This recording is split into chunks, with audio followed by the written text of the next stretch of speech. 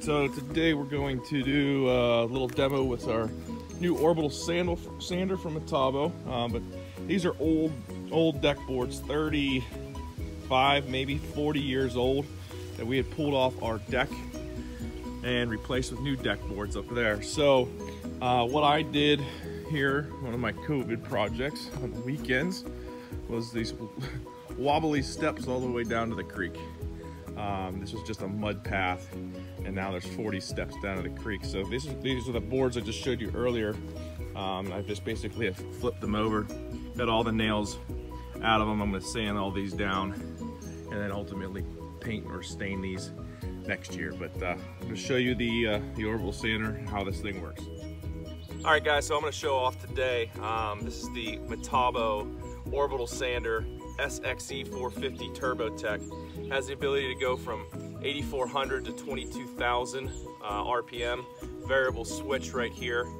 A front handle here that you can take off if you'd like.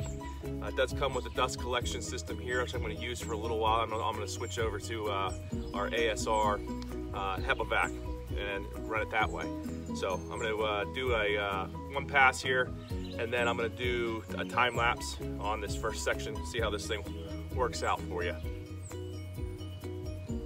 This should be an interesting project.